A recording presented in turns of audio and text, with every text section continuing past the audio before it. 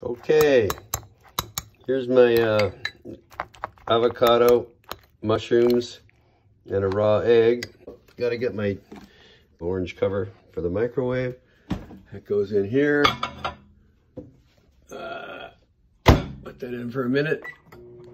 And then what I'm going to do is wrap that in the now famous and useful cheese wraps. Look at that, you know. No starch, no wheat, no flour, no nothing. No additives, no food. You just pull that off. Make sure you put the parchments down on the plate like that, and right on a napkin. Only a little dust, just rinse that off a little bit. Tap it dry on you wipe it on your stomach. And then you put it in your microwave there for the standard 122. Come back later. Maybe a little long. Everything's cooked.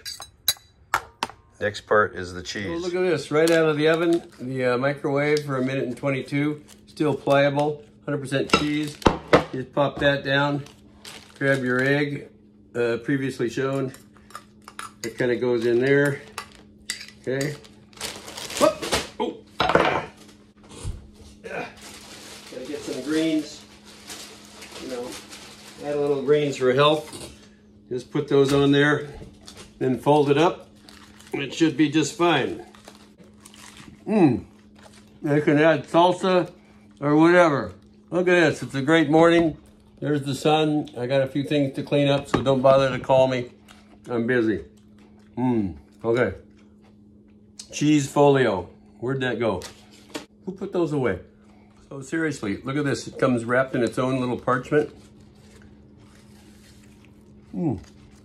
Folio cheese wrap, just delicious, really easy. Next tip tomorrow.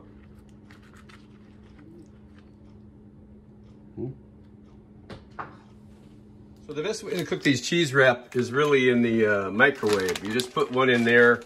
Alternatively, you can cook it in the fry pan, but the parchment's got a little issues.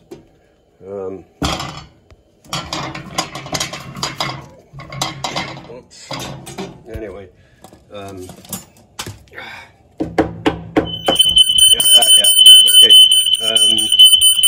that works pretty well.